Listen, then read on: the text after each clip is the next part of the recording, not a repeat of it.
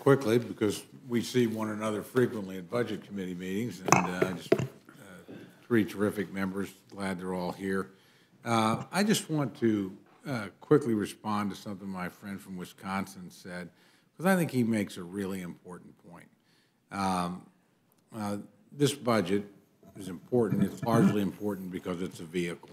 You know, we all know it's a resolution without force of law. Congress can do whatever it wants to. So, but there are a couple of places where it really does matter.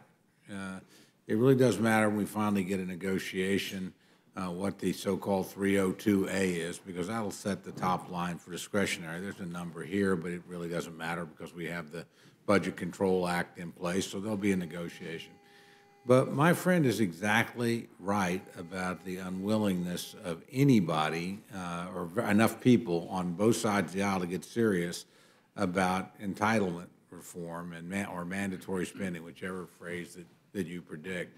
We're sitting here talking as if the taxes are going to unbalance the budget, or as if what we do occasionally on the discretionary side is going to unbalance the budget, or if what we do for our fellow citizens in dire situations and disaster relief unbalances the budget. None of those things unbalance the budget anywhere close to what goes on in mandatory spending. And that's a debate that has to really happen. Now, I happen to think the tax cut here, and there's room for people of goodwill on both sides of this issue to disagree, will ultimately generate economic growth, and that's a good thing, provide opportunity, generate long-term additional revenue. My friend Mr. Burns gave us several examples where that indeed has proven to be the case. And it's even more significant when they're permanent, or at least elements are permanent, so people can literally make investments long-term and know. So I think I look on that as a positive contribution, and that, frankly, is the main reason why I'm willing to vote for this budget. I don't like the budget itself very much. I think our friends in the Senate, we keep sending really good people over there, but they all turn into senators. I don't know how much more of this we can stand. Because we had a lot of people over there that have arrived in the last 2 or 3 cycles that used to vote for budgets like the kind that Mr.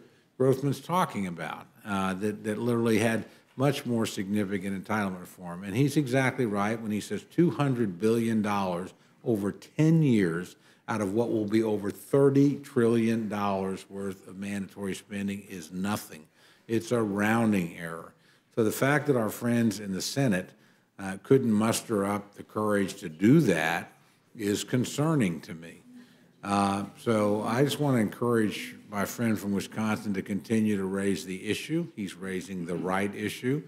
I think we will be, the Speaker made a commitment, as my friend knows, in conference, largely due to my friend's comments, that we're going to be addressing that next year, that we get this thing done. That becomes item number one, is to start looking at the mandatory area. So I actually made this same point recently to the President of the United States. Didn't much like this budget.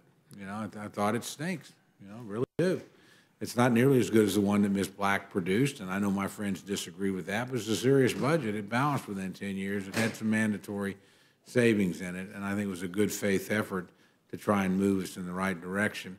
But these opportunities for tax reform don't come very often. And the last serious one around here was a long, long time ago in 1986, predates anybody that's on up here now, I think, in terms of their time in Congress, perhaps, but certainly mine. So I'm going to take this opportunity while it's coming, because I think that's the best our friends on the other side of the rotunda can do. But they're going to have to do a lot better. And the administration's going to have to join in that too. You can't do serious, mandatory spending reform without administration leadership. And I'll also say that my friends on the other side of the aisle will need to participate in that too. When you do mandatory spending reform, there's only one way to do it, and it's bipartisan. Now, there's a lot of talk about third rails and the inability to do this stuff. The reality is Ronald Reagan and Tip O'Neill didn't exactly see the world the same way, but they managed to get it done. And the year after they got it done and extended the life of Social Security, Ronald Reagan won 49 states in re-election. Tip O'Neill stayed as Speaker of the House. So when you work together for the right things, you really can do it. And I will tell some of my friends on my side, if you really want to fix it, you're going to have to put additional revenue in it. I'm going to tell some of my friends on the other side, when we're all living a lot longer, it's not going to stay forever. It was 65 for my dad. It's 66 for me. It's 67 for my 35-year-old. All of us have been given plenty of time to adapt to that, 401ks, IRAs. I applaud the president for defending those. But we're going to have to get, and I would commend my friends. I'm taking a little longer, but I'll quit with this because I don't really have a lot of questions here. My friend Mr. Delaney and I actually went back and looked pretty thoroughly at what President Reagan and Tip O'Neill and really Howard Baker did.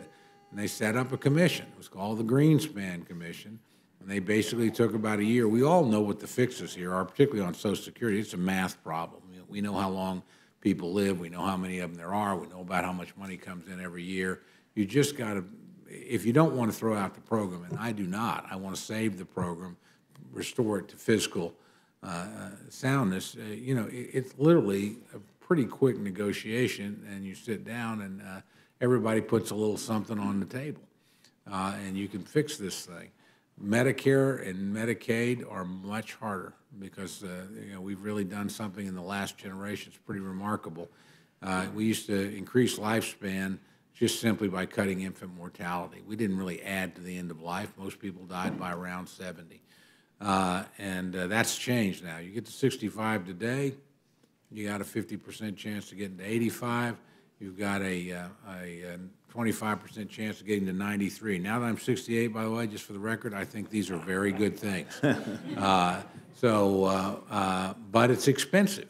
It's an expensive time of life usually because of the health challenges that are associated with it, or the ravages of disease like Alzheimer's, where we step up as a country and look after people who are in those awful circumstances. So you know, those are going to be tougher, but again, I think they're doable too. But we should start with Social Security where we can.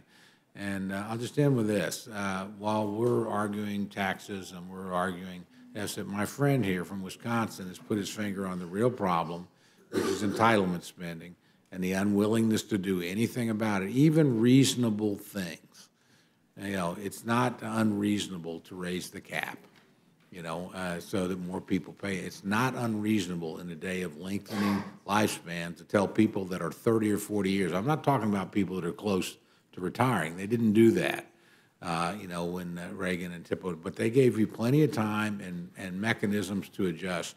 And those kind of common sense things can save what's been the most important single program for lifting people out of poverty and keeping them out of poverty in their senior years. So I want my friend to keep sounding the warnings, and hopefully next year we'll have more people that listen to them, because this will be in the rearview mirror one way or the other, and maybe we can get serious about actually going after some of these concerns and correcting them. So with that, I know it went on a long time, but I feel very strongly about what my friend's doing. So I yield back, Mr. Chairman. Thank you. Chairman, thank you very much.